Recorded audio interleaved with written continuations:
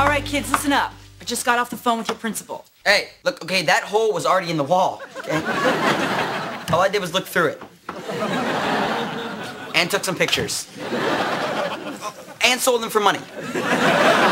Actually, she called just to tell us that Paige and Patton's English teacher, Mr. Sheehan, has moved on to pursue other opportunities. I heard he's gonna sell cheese on the internet. Damn it, every idea I have. Patton, you're gonna be transferred into Miss Foley's class, and Paige, you're going into Miss Kilcoyne's. You are so dead. Colleen Fallon said one dumb thing, and Kilcoyne made her stay after class for a month until she finished the Three Musketeers. It took her a month to eat a candy bar. It only takes me a week. Well, we got off pretty easy. Usually when the principal calls, it's bad news. Oh, yeah, like Pierce is failing English, and if things don't improve, he's gonna be held back? That is an excellent example. And you came up with it so quickly. Well, I'll see you. This is all your fault, Bob. All your fault.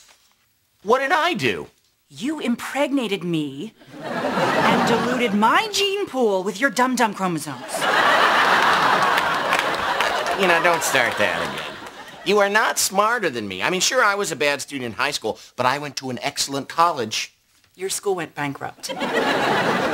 If it weren't for their poor choice of name, College University would be a top school today. Well, Pierce has a paper due, and I can't tutor him again. Every time I try, he drives me crazy. Last month, I asked him the theme of Death of a Salesman, and he said, "Someone's dead. Who is dead? Someone's dead. A salesman!" Big and happy have ironic names. Stop it! We're just gonna have to hire him a tutor. No, we don't. I'll tutor him. I don't think that's such a good idea. Carol, do you really think that I'm not capable of helping our son get a passing grade on a high school English paper? Honey, the only thing you passed in high school was a bong. And even then, we had to wrestle it out of your hands. I am going to help Pierce get a good grade on his paper and prove you wrong. Now, as the president of College University used to say, see you later. Dude, I can't believe I'm gonna be in Miss Foley's class. She is so hot. Yeah, check this out. I heard she left Lakewood High because she got caught making out with one of the students she was tutoring. What a coincidence. I need tutoring. English is your best subject. You don't need tutoring. Yes, me do.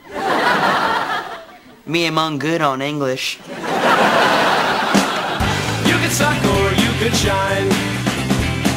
Got a crowded house, but I've got mine. Bust through the back door, stand in line. You could suck or you could shine.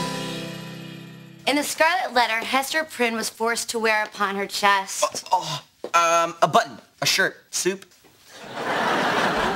No, a Scarlet Letter A.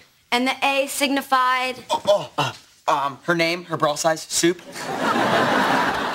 Dude, you're trying to make her think you need tutoring, not a telethon. Patton, I'll see you after class. Steve, I'll be deleting the picture you took of my butt. Did you hear that? She wants to see me. Oh, it is on. Yes, Miss Foley? Patton, you seem to be having a little trouble comprehending the material. I know. I just wish Mr. Sheehan hadn't left. He used to help me after school. He'd rather sell cheese now, but I can't blame him. Cheese is probably smarter than me. Oh, don't say that, Patton. You're as smart as cheese. Look, maybe I can find some time and tutor you. Really? Oh, thanks, Miss Foley. Me feel more smartful already. Hey, Chase. No practice tonight. I'll be doing some man-to-man coverage of my own. Well, not man-to-man. I have a date with a girl, is what I'm saying. Oh, well, cool. Just make sure you don't commit a 3-second violation. What the hell is that supposed to mean? I don't know. You're hard to talk to. The wheels are in motion. Dude, she's tutoring me tonight. I even guilted her into canceling a date. Patton, her date was with the coach. Oh, no. When he's in a bad mood, man, he tortures us. Hey, Chase! Oh. Practice is back on. Round up the team and start climbing the ropes. If my nads are going to be sore tonight, so are yours.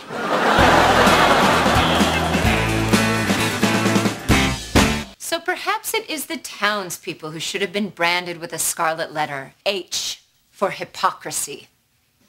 Any comments? That won't bore me into a coma?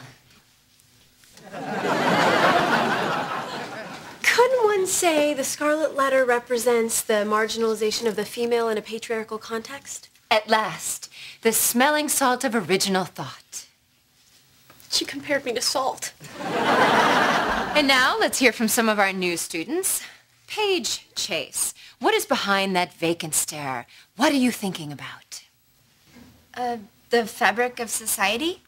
And how through suffering it becomes the bright raiments of freedom? No, society. It's a new store at the mall. They have really awesome fabric. Miss Chase, I will see you after class. Really? You're going to the mall too?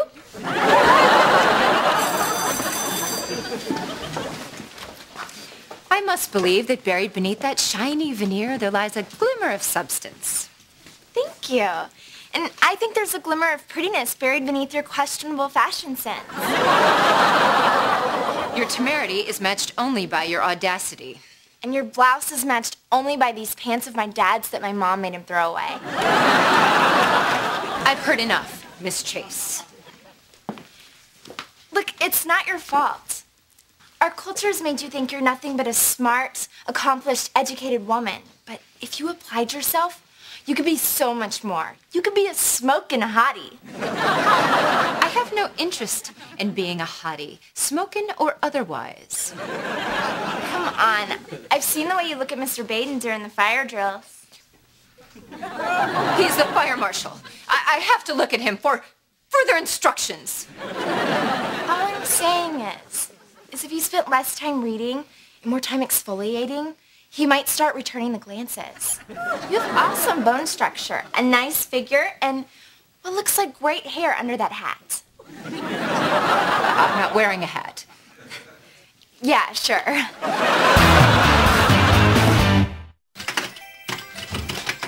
All right, Pierce. I finished the scarlet letter. I'm ready to help you with your paper. So why don't you show me how far you got here? Okay.